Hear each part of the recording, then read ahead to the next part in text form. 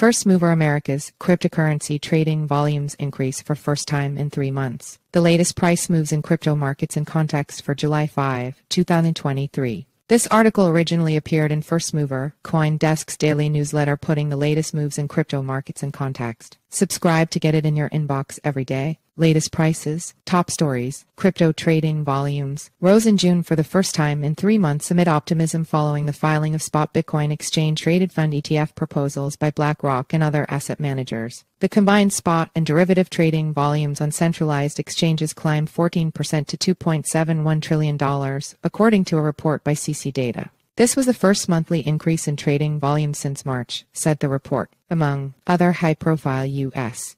institutions that filed or refiled last month with the U.S. Securities and Exchange Commission (SEC) for spot Bitcoin ETFs were Fidelity, Invesco and WisdomTree. Bitcoin's fortune is no longer tied to movement in the U.S.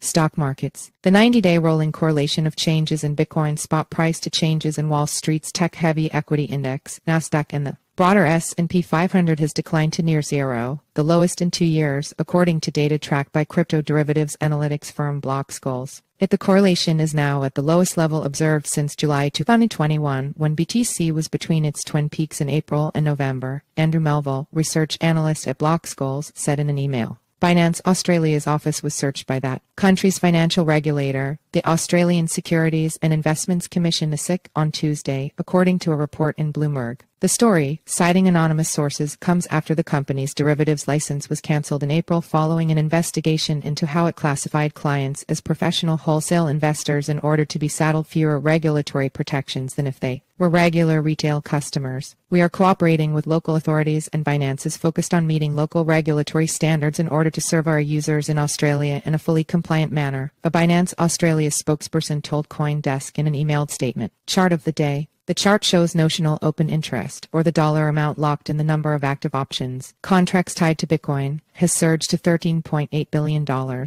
Market participants are seeking exposure to risk-defined derivatives instruments per Glassnode. Glassnode tracks open interest on Deribit, CME, FTX, and OX. Omkar Godbol trending posts. Denmark's financial watchdog orders Saxo Bank to shed its crypto holdings off. Holders vote on proposal for DeFi protocol to convert 1600 Ether into WSD ETH and RETH. Bitcoin may be forming a bull flag on price chart. Technical analysis.